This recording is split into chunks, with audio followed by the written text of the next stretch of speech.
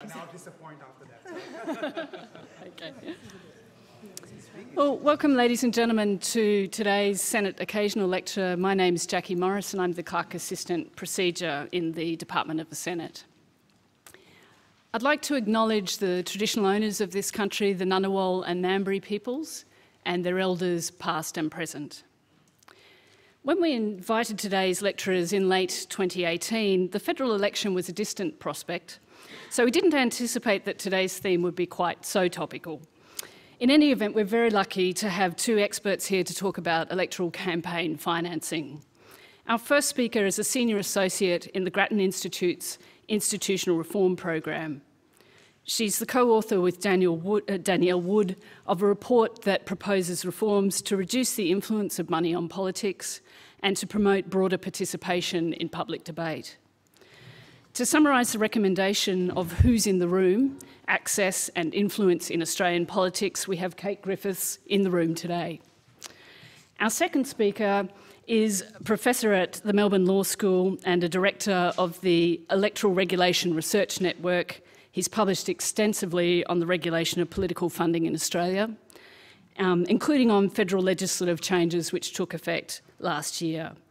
Here to discuss how election campaign funding and political lobbying could be further regulated is Professor Joo-Cheong Tham. He will present second. We'll have Kate kick off, and we will hold off questions until they've both completed their talk, so we'll have some time for questions at the end. Please join me in welcoming Kate to deliver our Senate Occasional Lecture.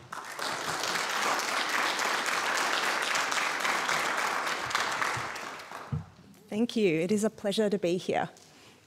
So today, I want to talk about access and influence, what the data reveals and what it hides about political donations, lobbying, and the revolving door between politicians' offices and lobbying groups. Access and influence are part of daily life here at Parliament House. But for most people, it's a grand mystery. And mystery breeds suspicion, which in turn erodes trust in government, Parliament, and even democracy itself. I'd like to show you a few highlights from a Grattan report last September. The report looks at how special interests with resources and connections can use tools like donations and lobbying to swing policy in their favour. We were interested in whether Australia has a problem with policy capture. This is when special interests succeed in swaying policy in their own favour at the expense of the public interest. And what we found. Generally, Australia's political institutions are pretty robust. We do have party structures, we do have Parliament and media providing checks and balances. But there are certainly examples where bad policy is made or good policy is dropped because powerful interests have too much sway. And we identify a series of risk factors for policy capture that are present in our system. So in the following slides, I'll show you some of these risk factors and what we can do about them.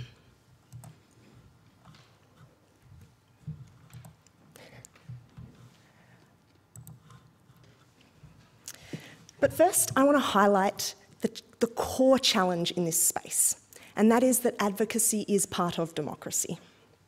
We want groups to make representations to government. We want interests to be able to advocate for themselves. This is critical to keeping government itself in check, and it's an important part of building good policy. We need to know who's affected by a policy change. Having said that, there is a problem when some interests have a lot more opportunity to influence than others. It shouldn't be about how much money you have or whether you know the right people. But unfortunately, too often it is. So we asked the question, are existing checks and balances sufficient to enable advocacy whilst reducing the risk of undue influence? And spoiler alert, the answer is no. There's real concern about government in general and special interest influence in particular. Trust in government, in red here, is at the lowest levels on record. Now, there are lots of things that erode trust, leadership changes, for example. What Grattan looked at in another report was some of the factors behind falling trust, and one of the big ones is growing concern around special interest influence, the one in orange here. More and more people think government is run for a few big interests. and at the same time, more and more people are not satisfied with democracy. In a recent survey, Australians nominated undue influence of government through donations and lobbying as their primary concern when it comes to corruption, above fraud, above nepotism, and even dishonesty. This same survey also found that half of people surveyed had personally witnessed or suspected public officials of making decisions that favoured groups that gave political donations or support. And perhaps even more shockingly, the number of people who had experienced this was higher amongst those who worked in government and higher again amongst those that had worked in federal government. So there is real suspicion about special interest influence in Australian politics at the moment. As you would have noticed, this week it was secret meetings with a Chinese donor seeking citizenship. And was it last week or the week before, it was one nation allegedly soliciting donations from the American gun lobby. Individual cases like these are concerning in their own right, but they also raise the question, how much more do we not know about? And that's where our research comes in. In our research, we identified a range of risk factors for policy capture. These are risk factors that are present in our system. The red highlights the ones that are more of a risk for Australia, the yellow and orange, the ones that are less of a risk. I know you won't be able to see all the detail of this. Don't worry, I'll go through some of it in the following slides. But what I want to highlight here is that there are some factors that are really at play here in Australia. Some of them are things like there is a real incentive to influence because government can determine winners and losers here. There is also some of the ability to influence through the reliance of political parties on major donors and through the opportunities for repeated interactions, the opportunity to build relationships. Some of those are real risk factors in the Australian system. But there are other risk factors that are not so present in Australia, and I particularly highlight unchecked discretion is not so much of an issue here as it would be in many countries. So the first risk factor I want to highlight today is that a small number of donors make up a large share of donations. The top 5% of donors contributed more than half of all declared donations at the last election. We have an uncapped system at the federal level, which means that political parties can spend as much as they can raise. And they have a real incentive to raise money. The more they raise, the more they can get their message out, the more likely they are to be elected. So our political parties are heavily reliant on these major donors, the top 5% say. But the main reason we care about who these donors are is so we can understand whether they have undue influence over policy, whether they're getting special deals, and whether it's against the public interest. Now, first of all, we know that money buys access.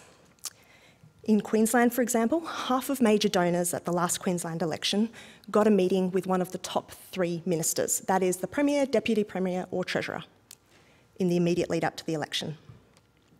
In New South Wales, the share of major donors that got a meeting with one of those same top 3 ministers was smaller. It was about a quarter. And there may be a couple of reasons for that, but that's still a pretty high strike rate. It's not a strike rate any of us could expect to achieve. In New South Wales, they do have caps on donations. So their major donors, the same number of major donors, make up a smaller share of total donations. So that could be part of the reason why donations buy less access there. But another part of the reason could simply be that they disclose less information about who ministers meet with than Queensland does. Now, we can't do this analysis at the federal level because federal ministers don't publish their diaries. But we still know that money buys access at the federal level because all major parties run fundraising dinners. These are dinners where you pay thousands of dollars for a seat at the table with a politician. So you're paying for access, for the opportunity to bend the ear of a politician. And there is potential there for major donors to exert undue influence, partly because the parties rely on them and partly because they get these privileged opportunities to influence. The next risk factor that I would like to highlight is the lack of transparency in the system. There's a lot of party funding we don't know about, and that's the red zone for the 2 major parties. But this could be a good thing. These are undisclosed funding could be lots of small donations below the threshold for disclosure. Lots of mum and dad donors, lots of sausage sizzles, This would be a sign that a lot of the Australian community were actually politically engaged, that's a real positive, and that parties receive funding from a good spread of the community. That would be a real positive. Unfortunately, we can't be reassured that that is good, because it could also represent donation splitting, where multiple donations are made under the threshold in order to hide the identity of the donor. And the reason we can't separate those two things is because our donations regulation is weak. In 3 particular areas, in fact. Australia's threshold is very high internationally, so we don't disclose donations until they reach at least $13,800, and that is a very high threshold. But, that might be acceptable if multiple donations that then reach the $13,800 threshold are then put on the record, and that's the really big loophole that we see in the system. Parties don't have to aggregate donations from the same donor, which means that multiple $10,000 donations that might sum to $100,000 don't need to be on the record, on the party's record. I should clarify that the donors are expected to declare that themselves, but there is no way of knowing. And the third factor that makes our donations regulation really weak is that donations disclosures are not timely. Essentially, it can take up to 19 months after a donation is made for the public to find out about it, which means that when voters go to the polls and cast their vote, they don't know who is funding that party's election campaign.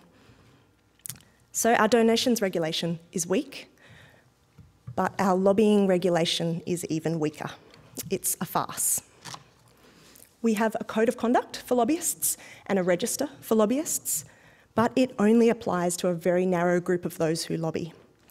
And the penalty for lobbying unregistered is deregistration. So you can see why that isn't working. Lobbying activity matters arguably even more than donations, because it's about who's getting face time, who has the chance to pitch their case, and who are politicians not hearing from. We looked at meetings with senior ministers in New South Wales and Queensland, because again, this is where they publish the information. And some interests have a lot more opportunity to influence than others. Here you'll see that lobbying activity is skewed towards high regulation businesses. These are businesses that have the most to gain or lose from government policy decisions. It's industries like mining, like property development, like transport, where government decisions make a big difference to the bottom line. So it is not at all surprising that these are the groups that are knocking on doors of government. But it does suggest the potential for undue influence when meetings are skewed towards these groups. And when we look at other channels of influence, when we look at donations and commercial lobbying contacts and meetings with senior ministers together, we see the skew is even stronger. We looked at these multiple influence channels in Queensland because the data is available in Queensland for all 3 of these channels. At the federal level, we see this same skew in donations, but we don't know about the other 2. They just don't publish that information. Most worryingly of all here is how poorly represented consumer and community groups are. Ministers may not be hearing all sides of the debate when they're making a decision. And again, it's not that surprising that these groups are underrepresented, because it is really difficult for diffuse groups. If you think of consumers and taxpayers, potentially their interests align most closely with the public interest. But they're difficult groups to organise and advocate for. They've got a very small individual incentive to be knocking on doors. It's still a real risk to policy, though, that they're not in the room. Then, when we look by industry, we can get a bit more of a picture of which industries are in the room. And we can see that it is property and construction, mining and energy, transport are all in there. Gambling in particular, I want to highlight in the middle there, represents a very low share of the economy, that's the diamond, but a much higher level of lobbying activity across multiple influence channels.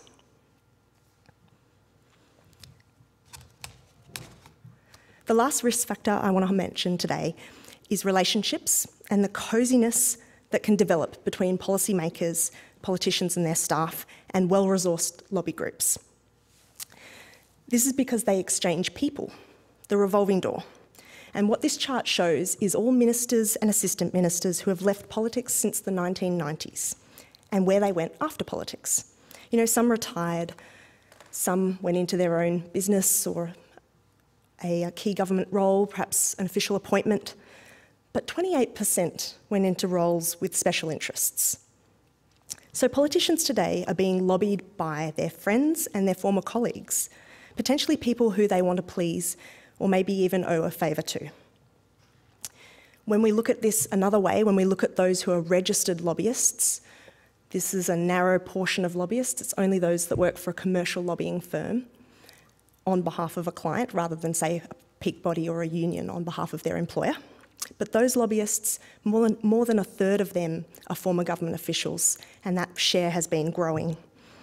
So we can see that the revolving door is a big part of the lobbying landscape, and there's three big problems with this in terms of undue influence. The first is that politicians might make decisions while they're in office with a view to a future career, and nobody wants that.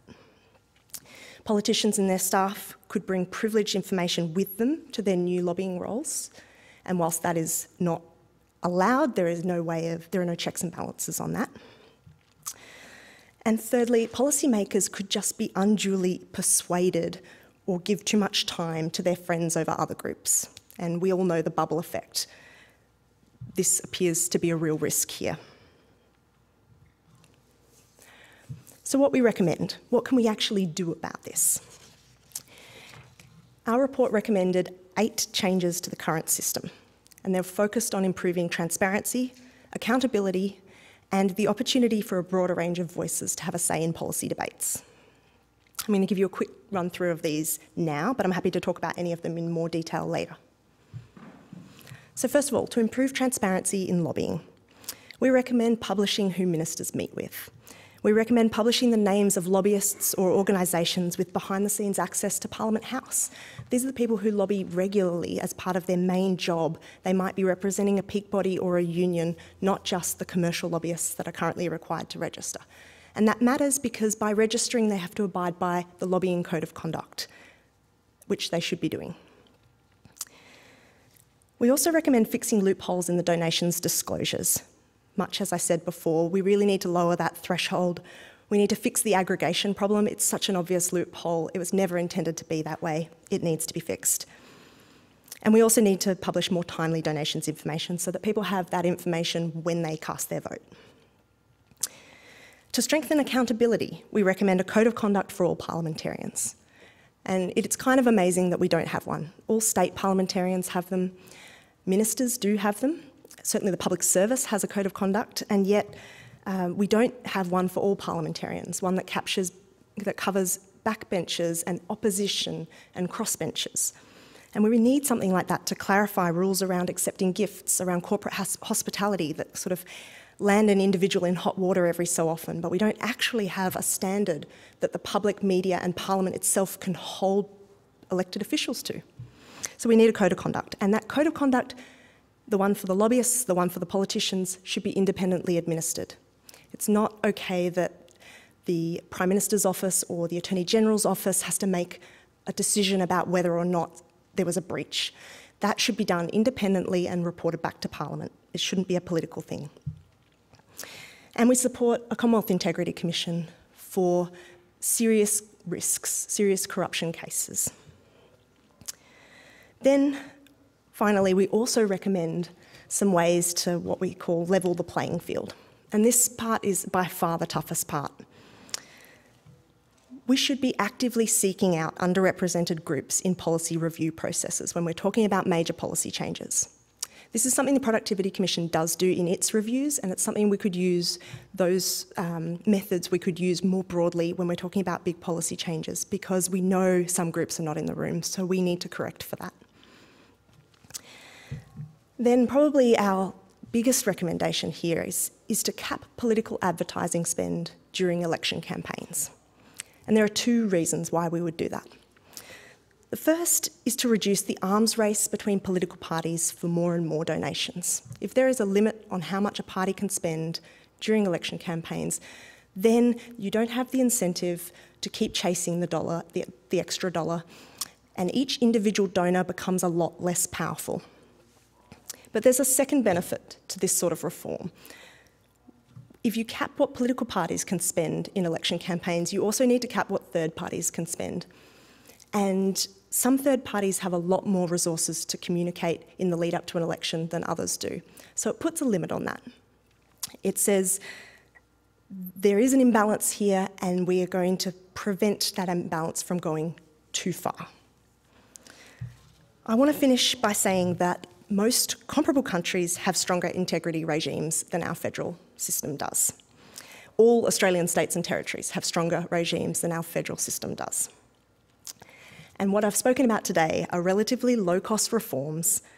They're really popular, they're practical, they just require some leadership. Thank you.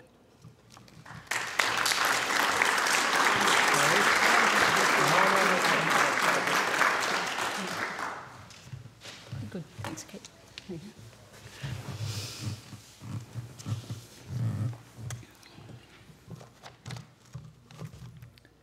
Is it okay if I close this? Yes, it'll. Is that all right? Yep. I'd like to begin by acknowledging the traditional owners of the land on which we meet and their elders past and present. And it is a wonderful privilege to be able to give this lecture.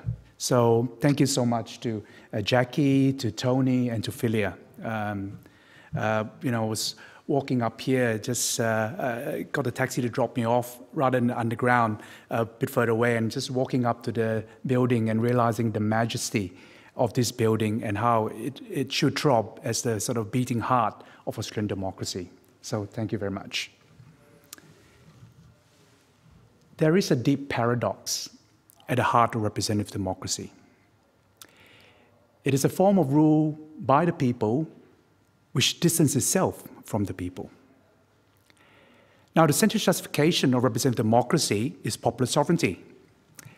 As the Universal Declaration of Human Rights proclaims, the will of the people shall be the authority of government. Yet, as representative and not direct democracy, there's a structured distance between those who govern and the people.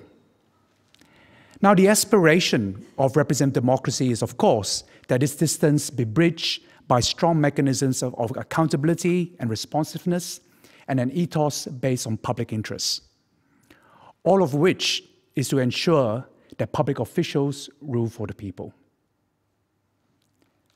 The obvious risk, of course, is that the distance becomes a gulf, that public officials, rather than governing for the people, govern for the few, that an oligarchy operates rather than a democracy.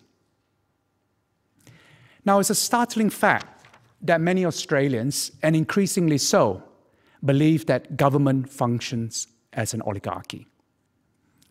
Survey evidence from the Australian election study, and some of which you've seen in Kate's presentation, shows that perceptions that people in government look after themselves, and secondly, governments run for a few big interests, have risen significantly since the 2000s. So much so that in 2016, more than 70% of respondents agreed with the first statement, people in government look after themselves, and more than half with the second, government is run for few big interests.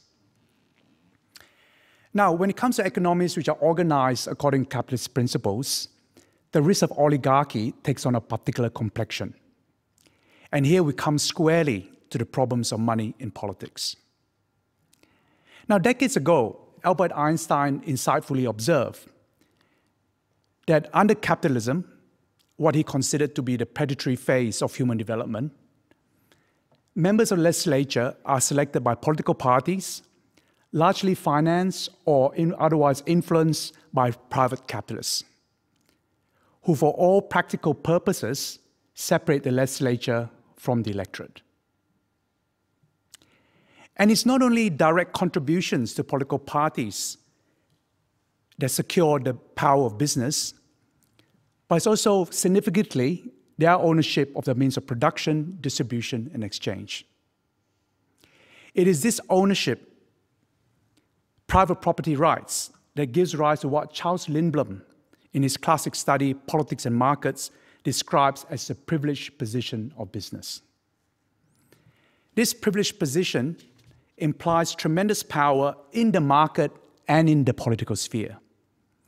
Businesses have power in the political sphere because political representatives rely heavily on the decision of businesses for their electoral success. And as Lindblom has observed, businessmen cannot be left knocking at the doors of political systems. They must be invited in. The particular risk of oligarchy in capitalist economies is that of plutocracy. Now, democracies are not defenseless against such risks. Even barring fundamental reorganizing society, democracies have a range of tools to insulate the political process from plutocratic or more broadly oligarchical control. It is, however, a fact bordering upon scandalous that the political elite at the federal level have not only failed to address the corrupting risks of money in politics, being content with laissez-faire regulation that Kate has so ably described, but also through their practices and actions fueled plutocracy. It is not surprising then that the main problem of corruption perceived by Australian citizens is undue influence of government through bribery, political contributions, lobbying, and business. There are three notable vices here that infect both the funding of election campaigns as well as lobbying: secrecy, corruption, and unfairness. These are problems I've detailed in my book, Money in Politics, The Democracy We Can't Afford, and it's been recently mapped out in the superb Grattan Institute report written by Kate and her colleagues Danielle Wood and Camilla Shivers. So like former Prime Minister Malcolm Turnbull, I believe we need root and branch reform of the regulation of money in Australian politics. And the Grattan Institute report provides, as Kate's presentation showed, very significant recommendations. And in an article just published, I've proposed two 10-point plans, which you see up on the slide, and the handouts, I think, circulating. One for the democratic regulation of the funding of election campaigns, and another for the democratic regulation of political lobbying. In this lecture, however, I'd like to take a different tack. What I'd like to focus on are the risks of the regulation of money in politics, or perhaps more specifically, of the risks of the growing push to regulate. And the underlying danger of all these risks that I'll be talking about, and there are 6, is that regulation will be promulgated, which leaves the oligarchical tendencies of our system intact, or worse, exacerbates them. Now, the first risk eventuated with the Electoral Legislation Amendment, Electoral Funding and Disclosure Reform Act 2018. Legislation was passed last year, which has been characterized by the Australian Electoral Commission as the most significant change to funding and disclosure legislation in some time. One of the key aims of that legislation was to deal with interference in Australian politics by foreign governments, specifically interference by the Chinese Communist Party government. But consider this. The ban on foreign donors found in that legislation would not have stopped contributions that had been made by the 2 businessmen at the center of this controversy, Joo-Cheong and Huang Xiangmo. Nor, I should have added, would it have prohibited the tens of thousands of dollars paid by Huang to former Liberal Minister Santos Santoro for access to Peter Dutton when he was Immigration Minister. Why is this the case? Joo-Cheong is an Australian citizen, and Huang Xiangmo, when he made his contributions, was a permanent resident. And the ban on foreign donor, very rightly so, does not extend to foreign-born Australian citizens and permanent residents.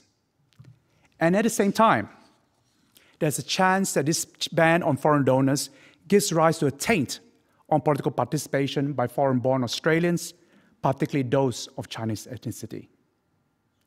So the first risk then is one of selective symbolism. The second risk is the fetishizing of disclosure. Now, to be clear, there are serious and if not fatal deficiencies to the disclosure scheme at the federal level, as Kate's presentation has shown. For my part, I would like to describe it more as a non-disclosure scheme. I'm therefore strongly supportive of measures that strengthen the federal disclosure obligations. At the same time, we should be acutely conscious of the limitations of disclosure. First, disclosure, even when provided in real time, does not necessarily bring about transparency. For this to occur, you need, at the very least, accessible and meaningful data and vigilant media and civil society organizations. And second, transparency does not necessarily improve the integrity of the political process. Take, for example, the sale of access and influence by the major parties, and Kate has referred to this. Such peddling of influence has been known for a long time, and yet they persist simply because they have been normalized by the major parties. A recent example, is last month's fundraisers by both the Federal Australian Labor Party and the Liberal Party at the mansion of Australia's richest individual, Anthony Pratt, where the entrance fee to rub shoulders with ministers and shadow ministers ran into thousands of dollars. For the Federal Labor Party and the Federal Liberal Party, these practices are, in the words of former Prime Minister Tony Abbott, time-honored. We can see how Louis Brandeis' quip that sunlight is the best disinfectant can mislead. Unlike sunlight, disclosure does not naturally prevent or remedy the corrupting effects of political money. For this to occur, there needs to be effective institutional mechanisms combined with consistent and determined scrutiny. The third risk stems from the fact that most controversy concerning money in Australian politics relates to private funding. Now, this can then lead to the impression that private funding is problematic and public funding, on the other hand, is purifying.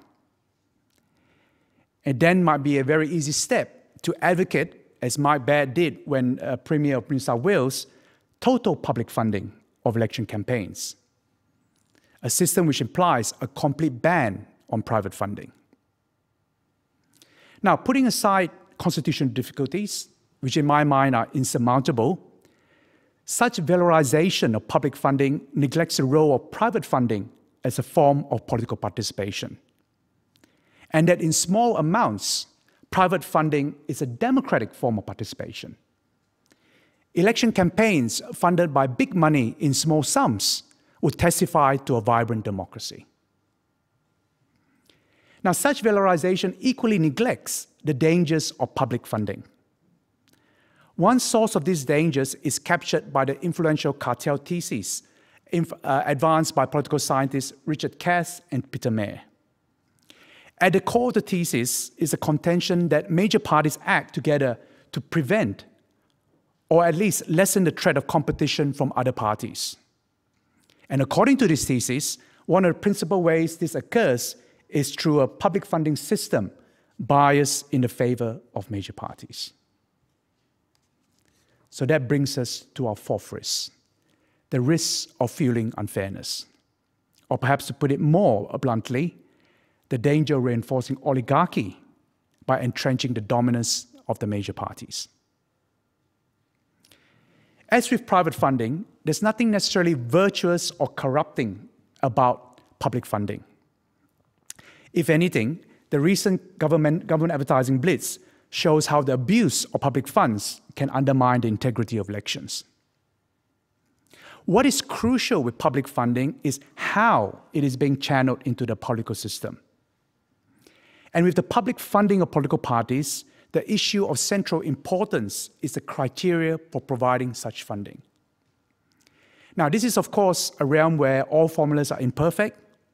At the same time, there are criteria which tend more to unfairness, such as formulas based on the number of parliamentary representatives, where parties with significant electoral support but with no or little parliamentary representation are disadvantaged, or formulas which fail to put in place measures that offset the competitive dominance of the major parties.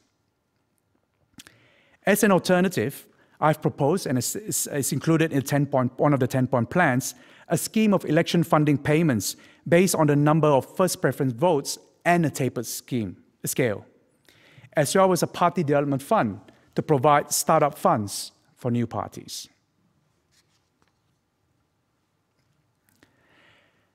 The fifth risk is that the growing push to regulate focuses only on the funding of election campaigns, but fails to address the problems posed by lobbying. As Kate's report makes clear, and in her presentation too, political lobbying is invariably funded political activity. And political lobbying and political contributions are often deployed as different strategies directed at the same goal of influencing the political process.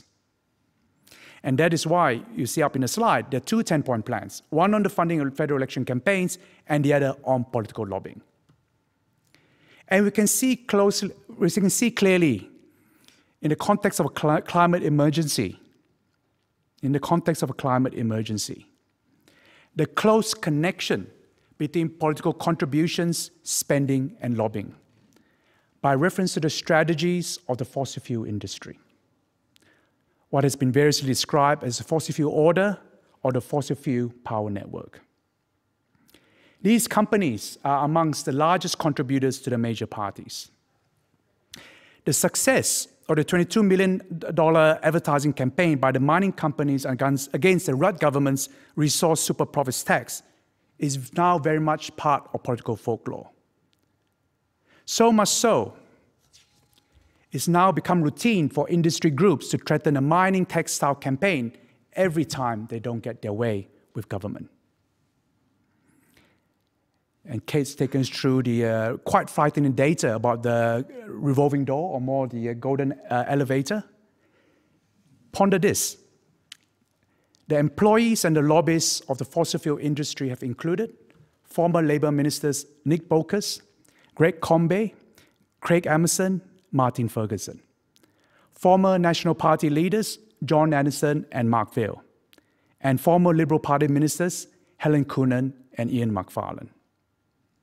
And under the Howard government, climate change policy was determined by fossil fuel lobbyists, many of whom were former senior public servants, who likened themselves to organized crime through a self-styled label: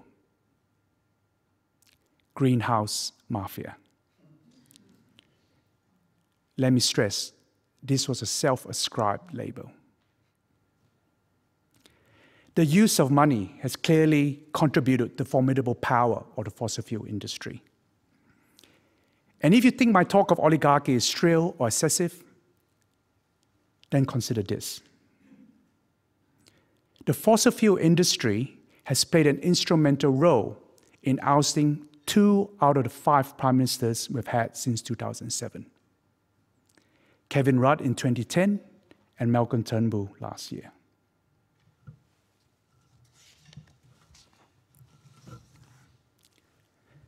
Let me come to the final risk.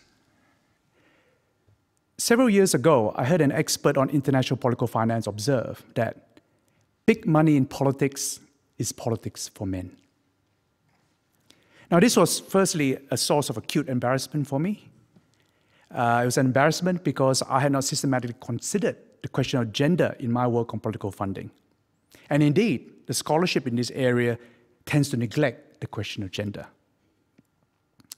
More importantly, this observation was a revelation, as it became clear to me that the fault lines of unfairness stemming from money in politics doesn't just run in relation to political parties or more broadly political organizations. It doesn't just run in relation to the wealthy and the less well-off, but it also runs amongst men and women in politics. And the connection between plutocratic financing politics and patriarchy is not too difficult to understand. The essential problem is that women tend to have less access than men to resources required for meaningful participation in the political process. Now, this can result from limited access to funding networks, especially those dominated by boys' clubs. And the personal also has significant political implications.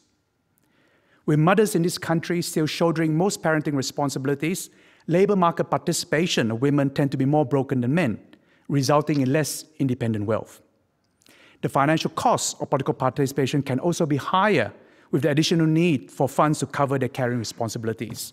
For instance, money for childcare when you go campaigning. And all these disadvantages become more acute the higher the costs of seeking pre-selection, the higher the cost of election campaigns. So now there's furious agreement amongst major parties that there's a women problem in politics. Let us foreground how democratizing money in politics can also advance the cause of gender equality.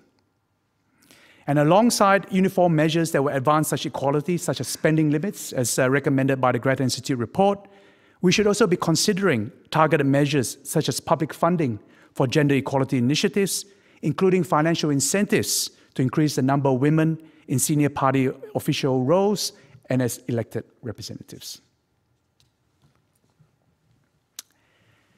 Let me conclude. In my mind, there are 6 key risks of the growing push to regulate money in politics.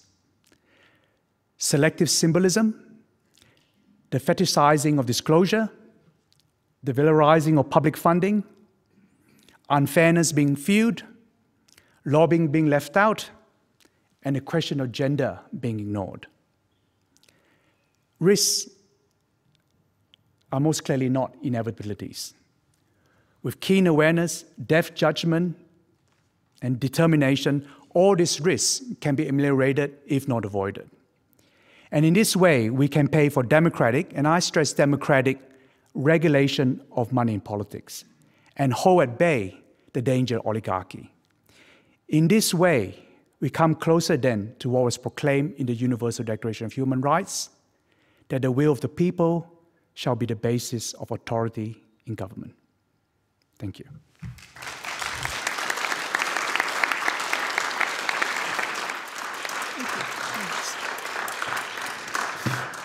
Okay, so we've got about 10 minutes. If there are any questions, I'm sure there will be a few from the floor. We've got microphones in the middle of the room. If you've managed to come to them, would you mind going to the microphone just so that we've got a few people in the gallery? It'll be easier for them to hear. Thanks very much for those presentations. I'm struck that when you talk about influence and lobbying, it's primarily in your presentations been in the context of lobbying of the executive. And you haven't really talked so much about lobbying of individual members of parliament, which at one level would seem to be a more delicate area in which to try to draw lines, because it's the function of members of parliament to take opinions from the community and transfer them up the line towards the executive. But at the same time, we have seen cases where particular groups of MPs who may be geographically linked to particular industries can exercise tremendous political influence, not just through their own sort of transferred lobbying within their parties, but also to the extent of forming a potentially hostile bloc within the party caucuses who can really threaten the interests of the members of the executive. So how do we fit MPs and senators into this framework? Good question, thank you. I'm not sure if this one's on. Yes, it is. Excellent. So a couple of thoughts on that. Great question. First of all, 2 of our recommendations were aimed at trying to get better visibility of exactly that. Publishing ministers' diaries would tell us something about who is actually getting access and would open that to scrutiny, the opportunity to sort of raise that maybe somebody else should have been consulted on this particular issue. Also, the incentive that provides for a minister and their office to think carefully about who they are consulting with and making time for. I suspect Dutton might not have had that lunch if his diary was on the record. The other recommendation we looked at, because of course that's only ministers, that doesn't cover opposition, that doesn't cover backbenchers, it might not cover many of the sorts of the individuals who, for minor parties, who are often funded almost exclusively by a few interests. So Bob Katter's funding, for example, is almost entirely from pro-gun lobby groups.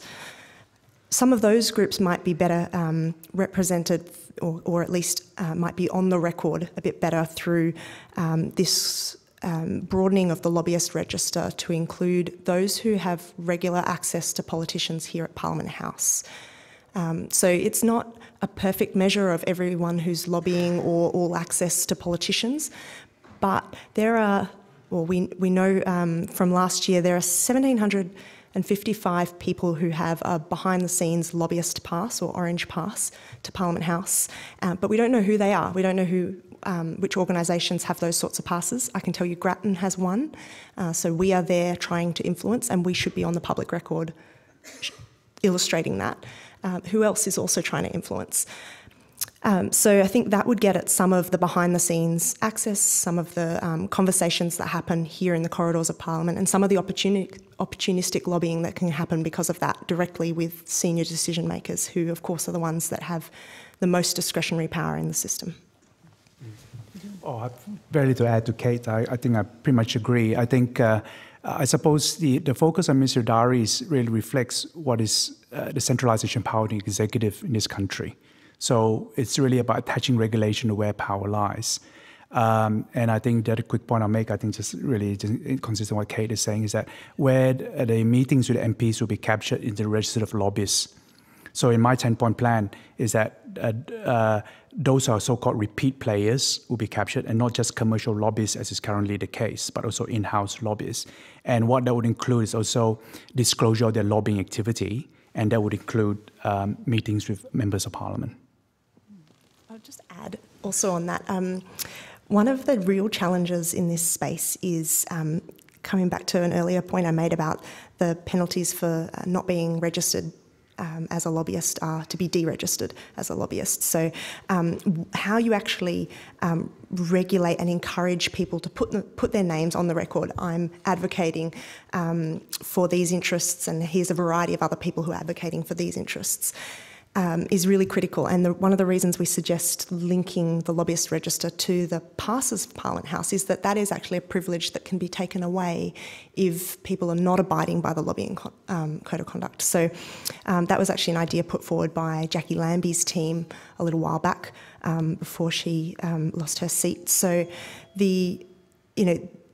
one of the real challenges here is actually finding a way to regulate it and encourage people to own up, to be on the record in terms of their activity. A further question? The first one was a good one. That's always a bit intimidating to follow. Yes. I'm not quite sure whether or not this is going from a different direction or whether it's not related, but just recently, the whole issue of governments giving grants to organisations, but then telling them as part of the contract that they could not use the money for lobbying. And I think this is something that affects organisations like environmental groups, charitable organisations, so this muffles them if they want to be able to tell governments that their policy is not actually moving in the right direction. It stifles their independence and their freedom. Now, is that something that fits into these columns, figures, points? Did you want to go first, Joo-Cheong? Yes, just trying to, or maybe Kate can go. I'm trying to grab my 10-point plan, but I'm not sure. Oh, here it is, yeah. Okay, yes. Kate, do you want to go? Yeah. All I'll say on this actually is just that, so one of the challenges for groups that are fully government funded would be that if their grants are linked and that's their only source of funds. Another challenge is some of these groups are quite small, and it's difficult to distinguish their funding sources sufficiently to isolate this pool of funds is for advocacy. And then another challenge is even determining whether something counts as advocacy or lobbying in the first place. And I think that's a much broader challenge.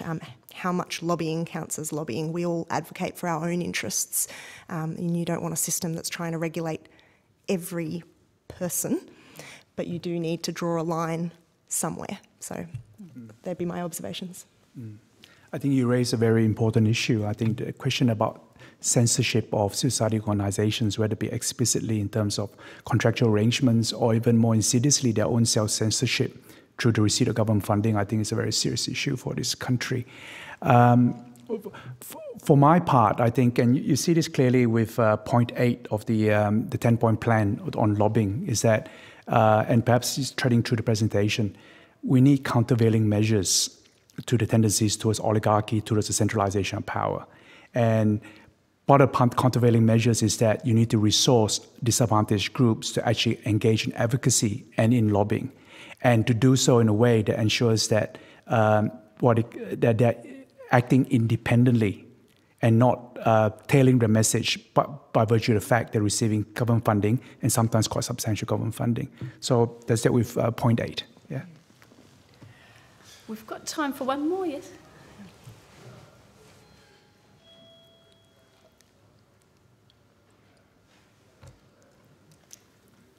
One of the suggestions, if I understood it correctly, was that there should be restrictions on advertising by third parties. And I'd be grateful if you could elaborate how that might work. Let me give you a hypothetical example. Let us say a party proposed a massive increase in company tax. You might then find 50 or 100 public companies, each wanting to campaign against that. And one can think of many other examples where there are proposals which would affect a large section of the population or the economy. How would you restrict the advertising by each of the organisations affected by such a proposal? It's a really good question, thank you. The proposal would be that, first of all, you have to regulate the third parties if you're going to regulate the political parties, because the political parties are the primary contenders in the election. And if they are drowned out by third-party groups, you potentially have a bit of an issue there. You also have a problem of third-party actors acting for political parties, as we know the unions do for the ALP, for example. So you have to regulate the third parties. Research would suggest that it's best practice to give political parties a higher threshold than third parties, but for third parties to be regulated sort of individually, so each individual company would have its own threshold, except when they act in concert. And I hope that Joo-Cheong can give us a better description of exactly how that works under the law, but the gist of it would be that somebody would have to make a decision about whether groups are acting in concert or are each campaigning fairly for their own perspective on that same issue. As far as, I think it's been tested in the courts in New South Wales with unions jointly campaigning there, because New South Wales does have a cap on spending during election campaigns. I guess the other point to make would just be that there's actually very few third-party groups who would be affected by a cap, and that's something that we can see from admittedly imperfect, but some data on political campaigning expenditure by third parties. So that's on the record, even though parties campaigning expenditure isn't.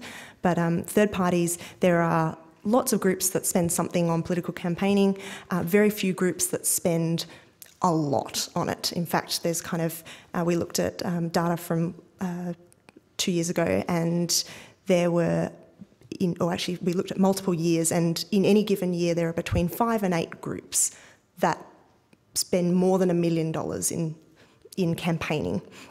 And the sorts of caps that would be plausible for third parties would be in that order. So there would be very few individual groups affected, but those individual groups are groups like unions, Get Up, the Minerals Council.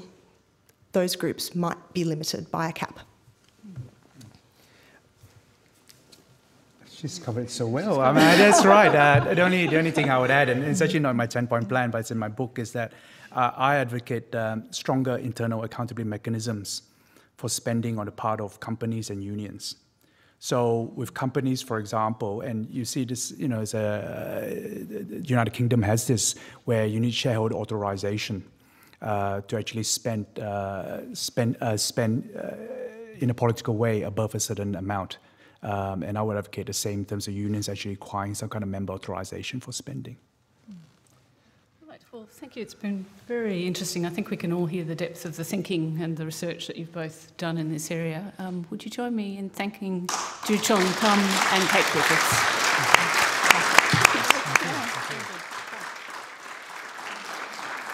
Nice venue. I think you're about to be mobbed, so prepare to.